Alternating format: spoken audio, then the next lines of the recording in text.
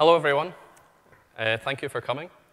I'd like to introduce you to our session, which is YouTube Android Player Tools. And we're going to be talking today about how to bring YouTube to your Android apps. I'm Ross McIlroy. I'm a YouTube mobile engineer within Google at Google London.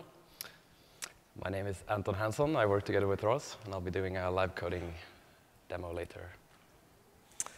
So first off, I thought I would just give a brief rundown of some background on both YouTube, its history, and its progression to mobile. So we all know YouTube.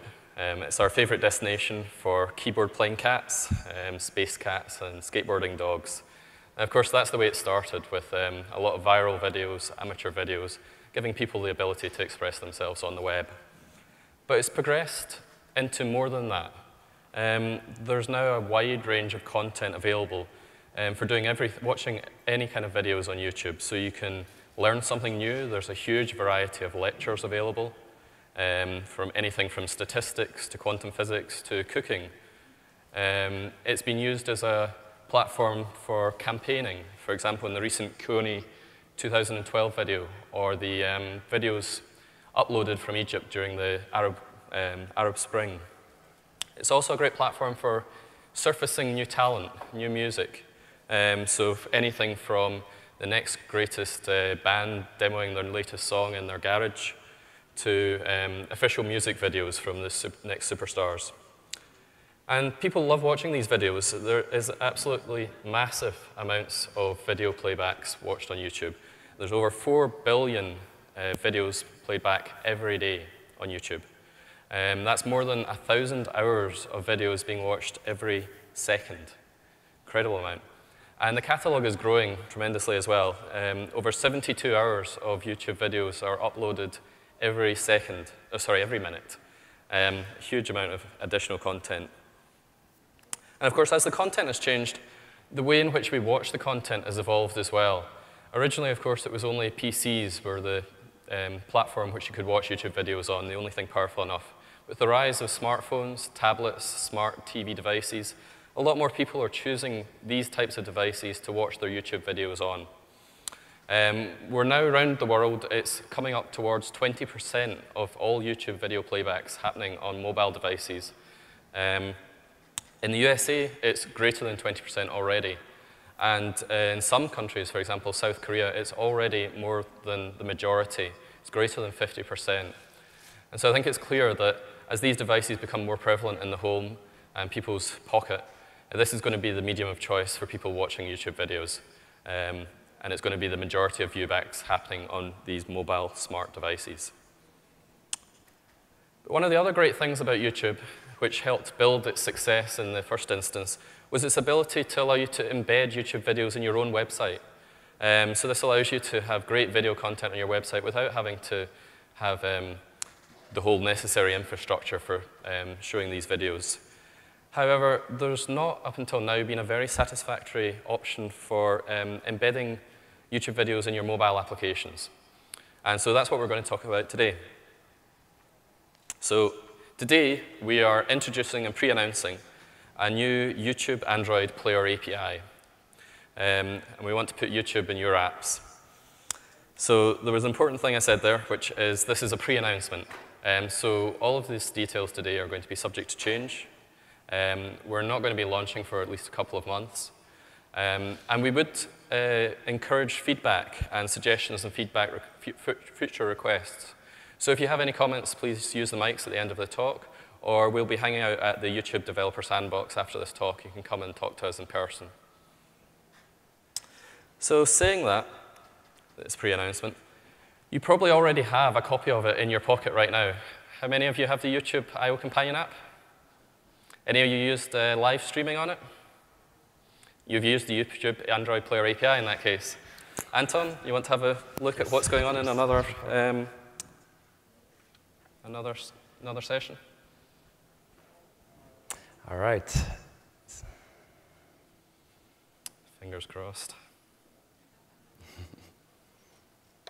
Let's do this. See what's on. Here's a live session.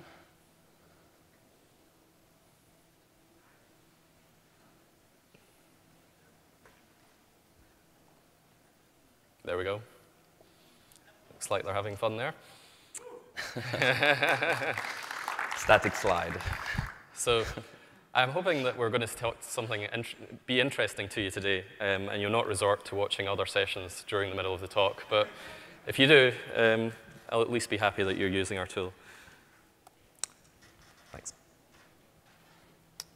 So why do we want another YouTube Player API? So there's 3 options available to you at the moment to embed YouTube videos in your apps, and they're not terribly satisfactory. So the first 2 involve embedding a web view in your app and using the standard web embeds currently available. The first web embed option is the normal Flash-based embed. So this was the traditional web embedding format from the beginning of YouTube. Unfortunately, it's not really a very true mobile experience. The buttons are not very easily clickable on mobile phones. It's not optimized for a touch experience. And also, of course, it uses Flash, and not many devices have Flash pre-installed. And if Flash is not available, it'll end up using the browser plugin, which means you have no access to the Player API yourself, and you don't have access to monetized content. So overall, this is not really a very good mobile experience for users. The second option is an iframe-based embed. So this is a newer embed option, which has been made available recently. It offers HTML5 video, so it can be played on devices without Flash. And you can have full access to the player through an API. However, of course, this is embedded in a web view, and therefore the API is JavaScript. And there's a kind of impedance mismatch there between the Java, which you're writing, and the JavaScript in the API. It's also, unfortunately, unsupported on some versions of Android.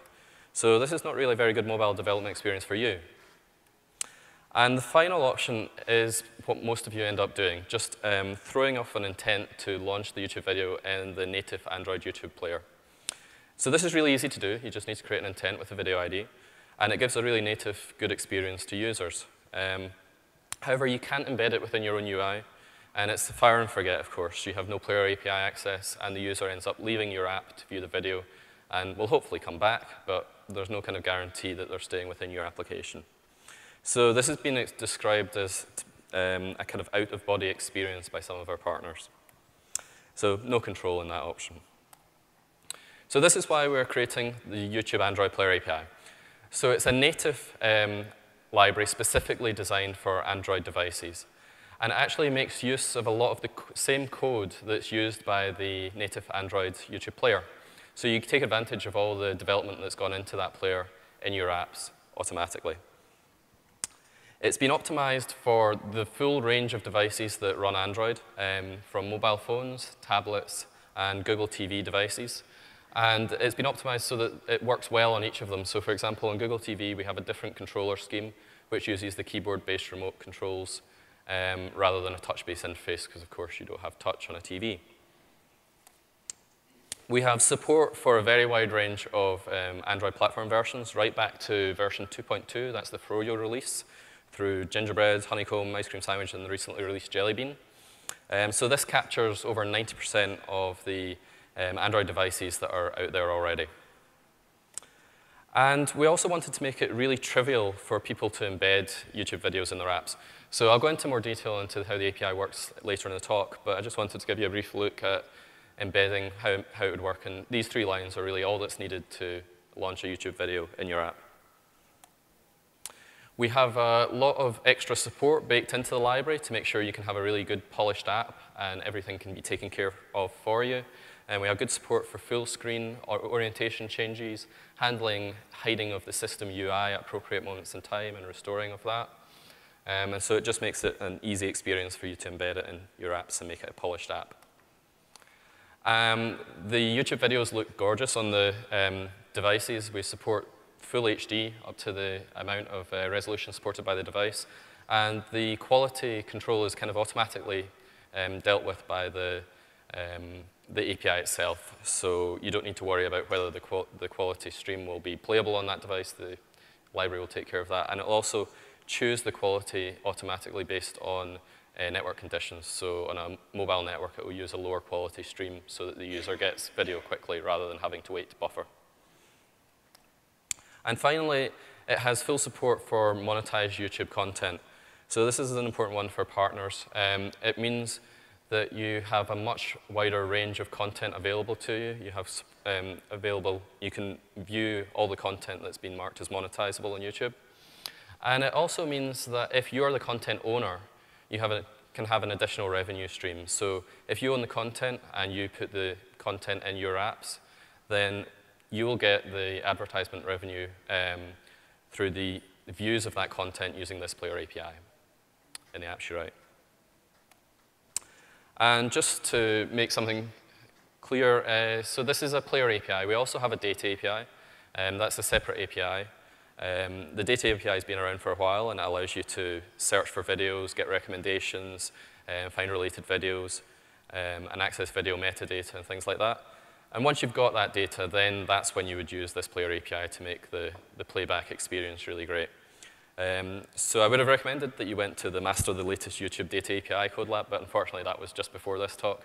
If you can find it online, some of the details of that, I'm sure that would be very useful to you if you're writing a YouTube app. So we're quite excited about this API, and we distributed it to a couple of our external partners. They've only had a couple of weeks access to this API, but they've created some good demos, and we'd like to show you what people can do with these with this API. So first up, we have Maria Lee, who's co-founder of Skimble, and she'll be demoing their app, Workout Trainer. Oh, Maria. Thanks, Ross, and good afternoon, everyone. Without a doubt, everyone wants to live well and be fit, but it's not always easy. We lack guidance, motivation, and constantly feel like life itself gets in the way. Fortunately, with the proliferation of a variety of Android devices, we can now overcome these challenges in a fun, dynamic, and social way. At Skimble, we are developing the next generation fitness experience for mobile. Specifically, our latest application, Workout Trainer, provides thousands of workouts on your mobile device.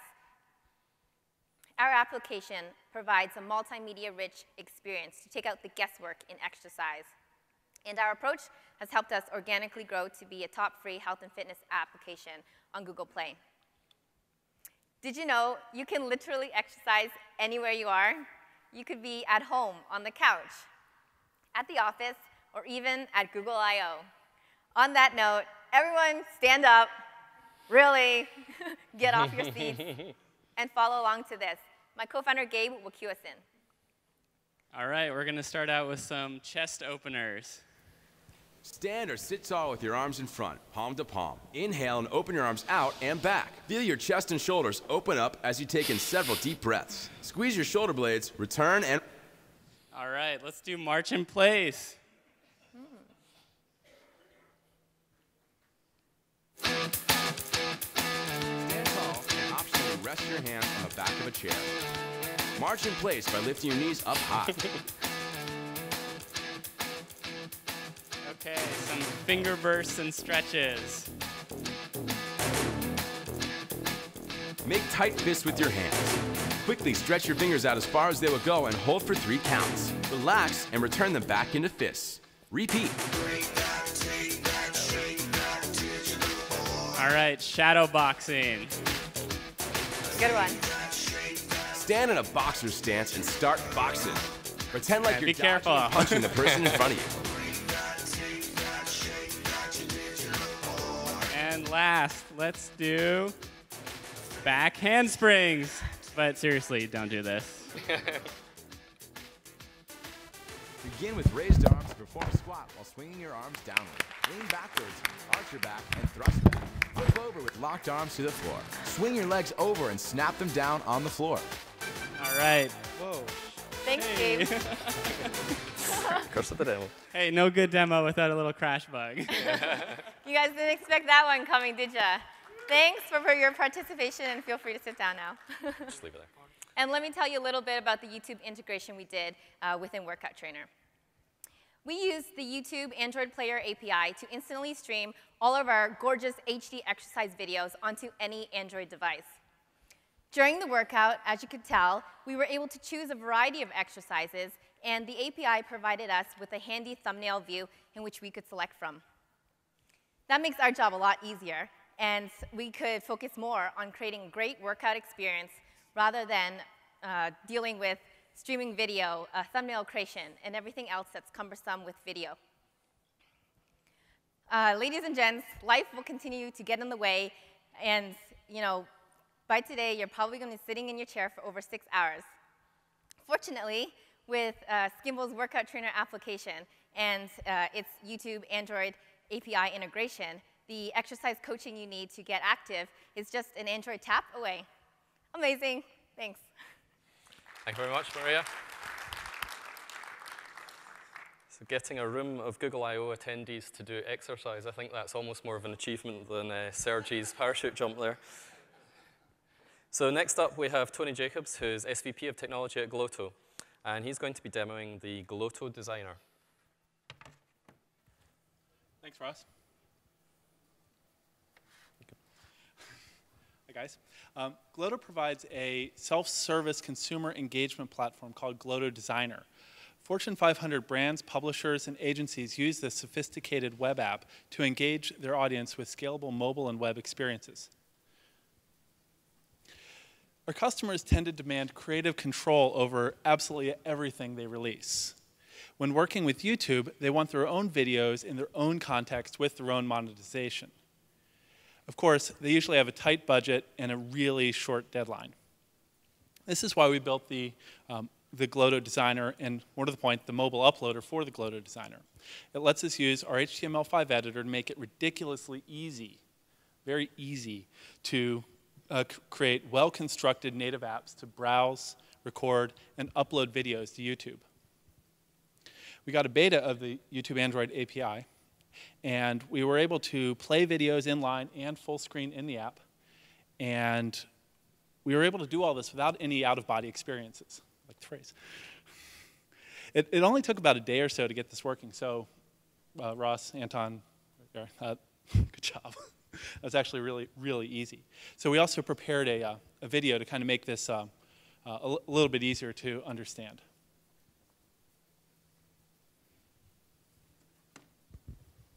That is not the right one.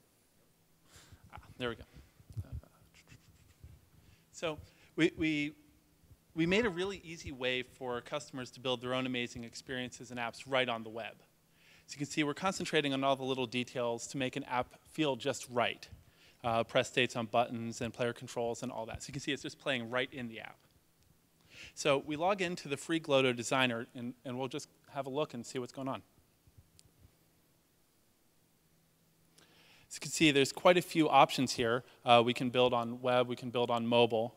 But here we're going to make a mobile uploader for YouTube. That's why we're here.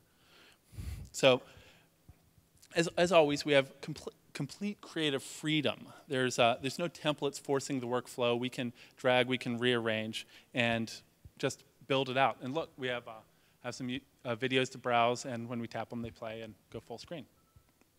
Of course, you can embed videos, you can change colors, you can change backgrounds, you can do all of that fun stuff. And we're just playing with the buttons for now, just to keep it quick.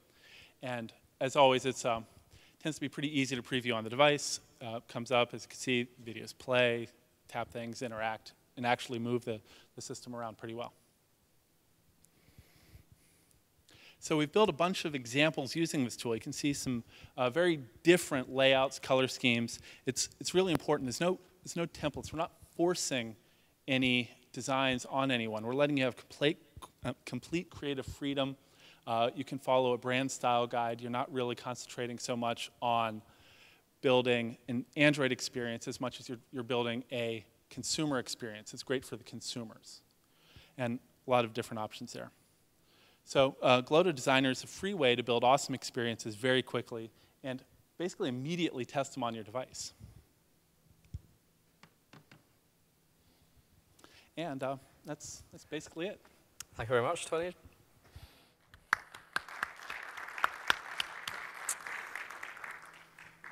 So last up, we have Raghu Bala, the CTO of Source Interlink Media, and he's going to be demoing their app, Motor Trend. Thank you, Ross.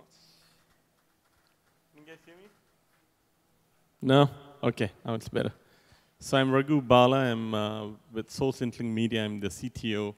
And with me is Wayne May, one of our Android developers. SourceIntling Media is an enthusiast media company. We've got a number of brands, some of which you guys might be familiar with. Among them, we have Motor Trend, Hot Rod, Automobile, Surfing, and so on. These are brands that are loved by enthusiasts who are into action sports and outdoor lifestyle and so on. And one of the brands, Motor Trend, we built a Google TV app last year. And recently, for this show, we have done a prototype using the latest Android Player API, which we are going to demonstrate here. So before we begin, I want to say that for a media company, there are 3 elements that are very important. First of which is reach. So Google TV is an important platform for us because it enables us to distribute our content and actually reach consumers at their homes on a big screen. So that in and of itself is an important element for us. The second part of it is engagement. So once you reach the consumer, the second thing is to get them to consume your content and come back and revisit your sites and your apps and so on. So Google TV gives us a kind of a platform where we can reach out to consumers and so on, and then engage them with video content, and we're going to see some examples in a couple of minutes here. And then the final thing is monetization. So you got hold of your audience, they are consuming your content, but you also have to make some money. So the Android Player API, what it does for us is all of these 3 elements. We actually have an app that has been performing very well on Google TV. It's in the Android marketplace, Google Play, for about 9 months. It's been in the top few apps throughout. And that's already in the marketplace. This app has been built in the last 2 weeks using the new API. So it's pretty, I'd say, alpha level application. But we were able to get it up and running pretty quick, and that's a testament to how easy the API is to use. And so what I'm going to do is highlight 3 features in the API that were relevant to us. The first one is you're going to see on the left side, on the left panel there, playlists. So one can bring in YouTube's playlist into your app easily. And so we have set up a number of playlists like Epic Drives, Head-to-Head, things that are relevant in the auto space. Once you select a particular playlist, then you get to see thumbnails of videos that are in that playlist. And once you click a particular video, what we did was this is the monetization aspect. So before playing the video, we show you an ad. And we did this inset view of the video that's coming up next and played the ad first on full screen and then jumped into the video next. Start small, usually with what if being the first question brought about.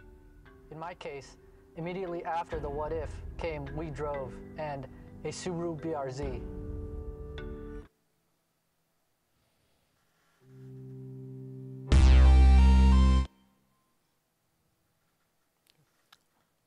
And then finally, one other element that is interesting, you want to go to the widget that we did. So on the desktop in Google TV, one of the things that you can do is create this widget. And the interesting thing about the widget is, normally if you don't have a widget, what you have to do is you have to hope that your consumer comes back, goes into the app, looks for new content, and then launch that content. So here with the widget, what you can do is you can actually notify the consumer of latest content. And that way, you can just click on the video directly and jump into the content immediately without having to navigate through the app and so on and so forth. So these are 3 features that we used as part of this quick 2-week prototype that we built. Thank you, Raghu. Thank you very much. Demo. So next off, I thought I would just go into a bit more detail into how you can use the API to embed YouTube in your app. So the first thing you need to do to use the API is register for a YouTube developer key. The website for this will be, a link to it will be up on the help website once we've got the API fully released. But it looks something like this. You'll fill in details of your app, and then once you've saved the details, you'll have a developer key listed here. And so you use that developer key to initialize the app. Initialize the YouTube API. So once you've done that, the easiest way to create, to embed a video into your app is to use what we call a kind of fire and forget playback. So we've got an activity called a YouTube player activity, and that will allow you just to play a video full screen or in a kind of lightbox mode without having to worry about it very easily.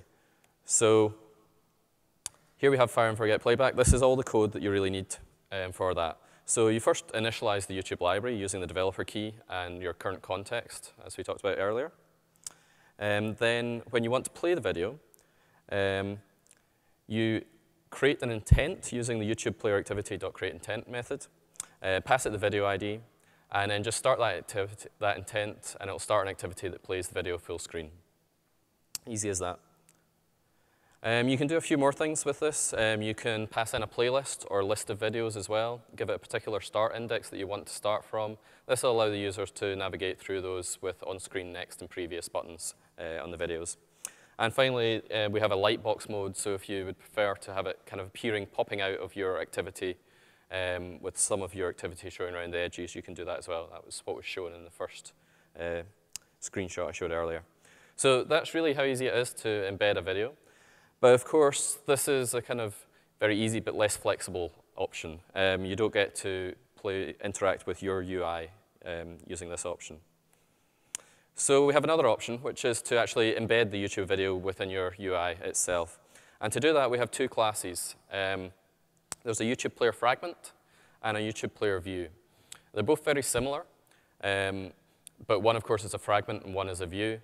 And there's some consequences to that. The fragment is the preferred option for you to use. We also have a support fragment, so if you need to use the support library, you can use that.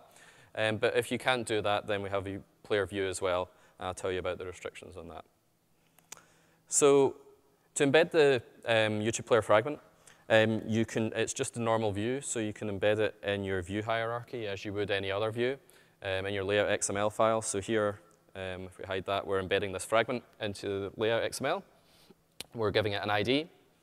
And then in the demo activity, again, we would need to initialize the library and on create. But then when we want to play a video, we can find that fragment using find fragment by ID, and then load the video into it. So here I'm casting this fragment to a YouTube player. That's an interface object, which both the YouTube fragment and YouTube player view implement.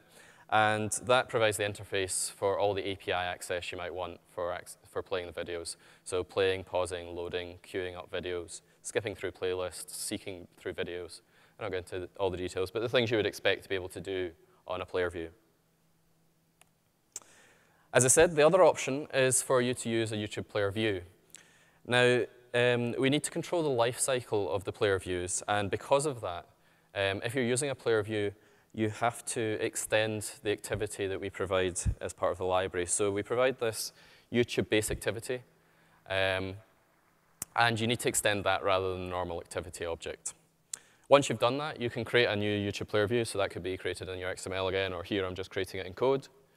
And then you need to register that player view with the YouTube base activity. So you can't make any calls on the player before you've done that.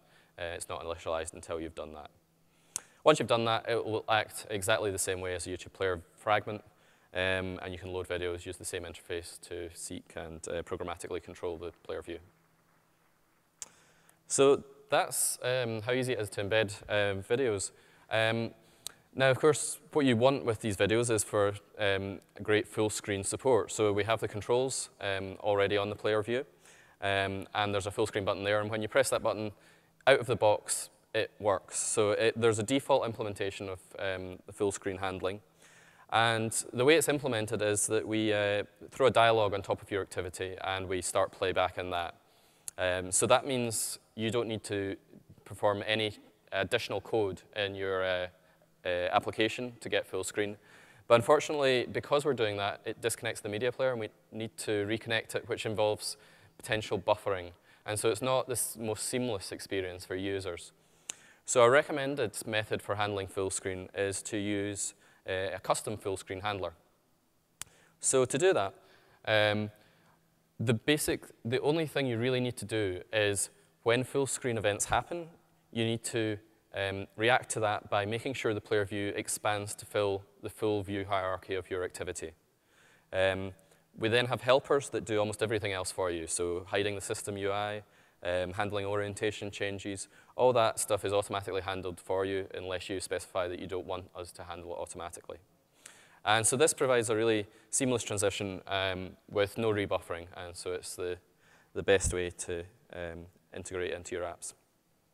So here's the code here for handling full screen. I'll just go through it in detail, so I'll hide some of the extraneous detail. So the first thing you need to do is have an on-full screen listener. So here we're just implementing the on-full screen listener as part of the activity itself. And by doing that, you'll have to implement the on-full screen method you see below here. The library will then call this on-full screen method whenever the player is transitioning to full screen. And so here, what we're doing is we're saving the full screen field into a field and then relaying out the activity. And to enable this custom full screen control, you can see in the onCreate method, we have player.enable custom full screen helper, which takes in your on full screen listener. So in our case, this. And so if you see the do layout function here, the only changes we would need to do in the do layout is if we are going to full screen, we have to set the player view to have the full size of the view. So here we're setting it to match parent, and we hide all the other UI elements, so other views, visibility.view.gone. And so you would also do this do layout whenever you're doing orientation changes or otherwise. So that gives you a brief look at one of the listeners, the on-full screen listener. There's a couple of other listeners for listening to state of the player itself. So there's a player state listener.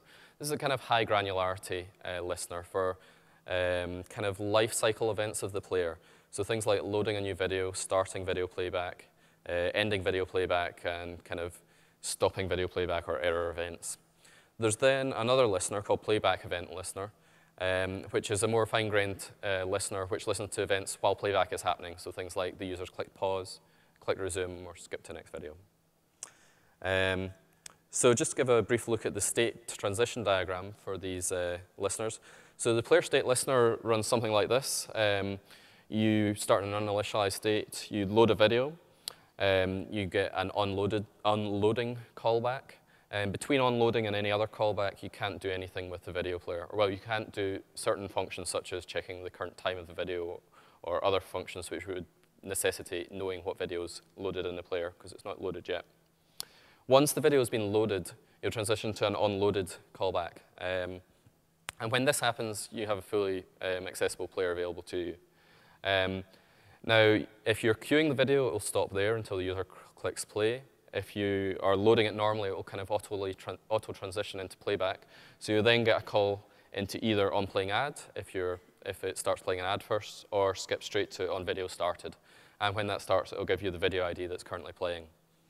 And once that video starts, if you're in the middle of a playlist and next and previous is called, you may end up back in the onloading state while it loads the next video. Or if you've finished the playlist or you've only got one video playing, you transition out into onEnded, and that's the end of the state space. And of course, on error can happen at any time here. The second listener, the playback event listener, happens only when video playback is happening. So in these two states here, these events can be firing. So there's an on play, on pause, and on stop, which are called as you would expect when the user presses play pause, on stop when the video is ended, or some other external reason stop the video playback. And then on skip, if the user decides to scrub through the video, it'll tell you where the user's finished scrubbing to. And then there's an unbuffering callback, which lets you know that the video is buffering or stopped buffering. So there's a bunch more example code in the API. Most of it goes through things which I've discussed here in the deep dive. There's also a video wall example for a bit more of an idea of what you could do with the API. And there's also a bunch of helper functions for being able to fire off intents to the main YouTube app, for example, to upload a video or playback a video in the main YouTube app as well. So with that, I'd like to bring Anton back up to the stage. He's going to be doing a live coding demo to show you how easy it is to build an app from scratch with the new YouTube Player API. So. All right, thank you, Ross. So what I would like to do is to create a very simple demo application from scratch, which just shows you how easy it is to get started and use the API, and hopefully how easy it will be to embed into your apps as well. So I've started here with a clean Eclipse workspace, which only has the imported library project, which we distribute with the API. So what I'm going to do here is just to create a new app project, which will reference this library project. Let's see. So I've just added that there in the Eclipse preferences. And the second thing we need to do is to include 2 permissions that the library requires, which is our internet and network states. So I'll just add them to our application manifest as well. So that's really all the setup you need to start using the library here. As Ross mentioned, we have 2 methods, 2 ways of putting a player view into our hierarchy. One is a fragment, and one is just a plain view. So what I'm going to do here is just add the plain view. So I'm adding that here to the default layout, which is just a linear layout. And I'm going to make it share the available space here with the text view above.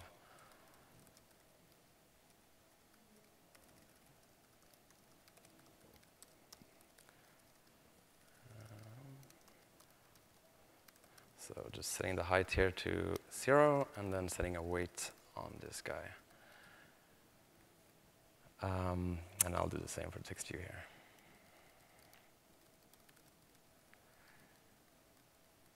Just then add an ID to this guy as well, so I can reference him in the code later. All right, so that'll be our layout. Going back to the code, the first thing you need to do before interacting with the library is to initialize the library with your developer key. So what you pass in here is the context that we're using and a developer key. I have my developer key right here. Let's copy that into our app. Let's see. There, so I'll just pass the developer key. Now this is something you really want to do in your like a once per app kind of thing. So in the onCreate of your application object would be a good candidate. But for now, I'll just put it in the onCreate.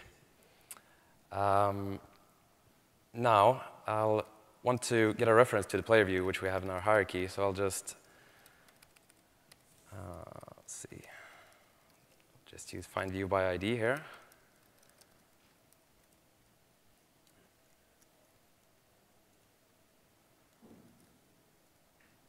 And I'll get a reference to the text view here as well.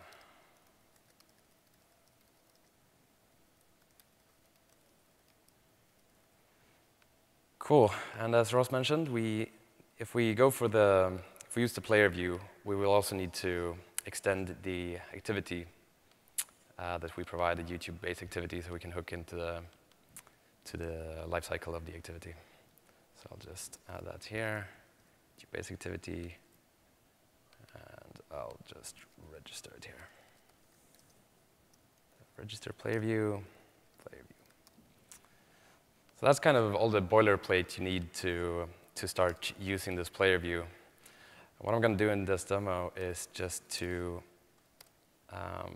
in the onResume method, I'll just call player view load video, and I'll pass in the player the video ID that I specified above. All right, so let's try this.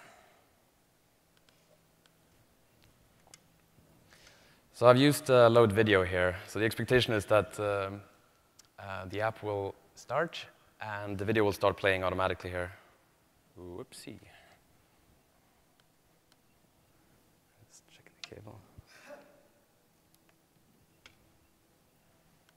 right.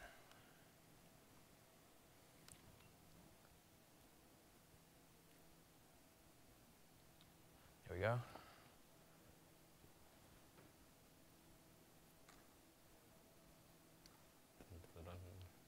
All right, and it works. So, hooray. Right, so these are controls here. You can kind of skip back and forth, and you can pause the video, and can toggle like the quality and use captions if they're available, etc. And so the downside of the default full screen implementation becomes obvious here when we need to kind of rebuffer when we go into full screen, which is not ideal. So one way to easily improve this demo would be to just handle the full screen event ourselves. So that's the next thing I'm going to add here. So just going out to the activity again and back to the code. Now, the custom full screen thing, there's a lot of things you need to handle when you do custom full screen, like the system UI. There's a navigation bar, there's a system bar, there's all these kinds of automatically added UI that you want to get rid of in full screen, and the orientation changes are kind of non-trivial to deal with correctly as well. Luckily, we've done some work and made it very easy, and we have a lot of helpers to help you with that. So the first thing I want to do here when enabling custom full screen is to make sure that the view that we play the video in does not get destroyed when we change the orientation to landscape for the full screen mode. So the first thing I'm going to do here is add to my manifest that I handle some configuration changes on my own. So the ones that can occur when we rotate the device are orientation, keyboard hidden, and screen size. So I'll just add that here. And I will make sure that the view does not get recreated. And then back in the activity, we have a helper method called enable custom full screen. So this does a lot of things. It enables all these orientation changes, listeners to kind of do what you want automatically. The only thing we need to do is to make sure that the player view occupies all the available space. And our player view will occupy all the available space as long as we just hide the text view here, because they're sharing the available space. So if we get rid of the text view, then that should be enough. So we'll just set the visibility here. So in the listener here, this will be invoked when someone clicks the full screen button. So we check if we have entered full screen, then we want to hide the text view. And if not, then we want to kind of re-show the text view. All right, so I'm going to try launching this again. Let's see, yep.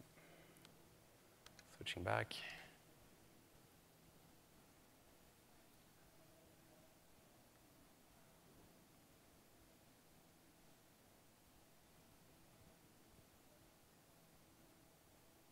All right, so the video loading, just like before, clicking the full screen button takes you into landscape and just keeps playing. You can start watching the video in landscape mode. Rotating, taking back to portrait will kind of exit full screen, as you would expect. All right, so very easy and a quick demo of what can be done with the API. That's all we'll have time to do today. But, thank you very much. And back to Ross. Thank you, Anton. Great job. So that's all we have time for today. So just a quick wrap up. A new YouTube Android player API is on the way. It works across a wide variety of Android devices and has been optimized for mobile, tablet, and Google TV. It's got support way back to Froyo. There's full support for monetized content. And And there's lots of helper functionality, as Anton has demonstrated, for making sure you can make a really polished app. So we'd like to thank you for taking the time to join our session. And if you have any questions, you can either come up to one of the mics or meet us at the developer sandbox after the talk. Thank you. Yes? Thank you for the presentation. I just wanted to ask, just regarding the full screen mode, what I didn't notice why did the YouTube video suddenly become landscape, and I didn't see any code related to that? So the automatic behavior of the API that we deal with is, if you handle configuration changes yourself, then we know the video is not going to be destroyed when orientation changes. And so in that case, in either case, when you press full screen, it will rotate to landscape. If you weren't handling that, then when we rotated to landscape, the whole video would be destroyed and it would start back from the beginning. I guess I understood that part, but in the first case, when you went to full screen, it had to rebuffer and everything, and it was portrait, exactly, yeah. Because in the first case, Anton hadn't specified that we're handling orientation changes, and so the default then is not to reorientate on full screen changes. So if he had been in landscape mode automatically, then it would have been full screen in landscape, but we don't handle that otherwise. There are flags to enable you to turn this on or off as you wish, but that's the kind of default behavior. There's also a flag which enables you to, whenever you rotate to landscape, to automatically transition into full screen. So if you wanted to create a portrait app which had no real landscape UI, but when you rotated it went to full screen, you could use that flag, and that's actually what is being used in the I/O companion app for phones, but not for tablets. Thank you. Next question. So does the API allow playing multiple videos in multiple fragments at the same time? No audio, but no, there's only support for playing one video. But we can select from the thumbnails. And you can create what looks like a player view, and then when the user presses play, you could move the player to that thumbnail and play back there. That's what some of our partners have been doing. So you can make the appearance of multiple videos on a large UI. And then when the user presses one of the thumbnails, then playback happens in that thumbnail with one video object. So, and will we have a way to customize those thumbnails, like how they are presented in a layout? Or the thumbnail support, we have helper functions to give you a thumbnail, but you can also download the thumbnails from the data library itself. So if you were wanting to do some customization that way, you could potentially do it using the data API instead. There'll not be customization on the thumbnails views that we provide as part of the library, other than showing a play button or not. Sorry, at the back? I have two questions. The first one, the controls in the player view, are we able to customize that? And also the like video and add to playlist, are they also in the built-in controls? So on your first question, you can't customize the controls, but you can select from a couple of controls which we provide. So there's the default controls which we showed there. There's a minimize view where you just have the red bar at the bottom, but there's no other ability to scrub or anything like that. Or there's the chromeless player where there's no controls. We're not allowing customization of the controls itself, and you can't overlay objects on top of the player view either. Your second question was about likes and dislikes. That's not going to be in the first version of the API. There is the ability in the controls themselves to, when you press the YouTube logo, that takes you to the main YouTube app. And so that would allow users to like and dislike from the main YouTube app. So that would be a workaround. So is that going to be, like, is it planned to have that? It's a potential future revision, yes.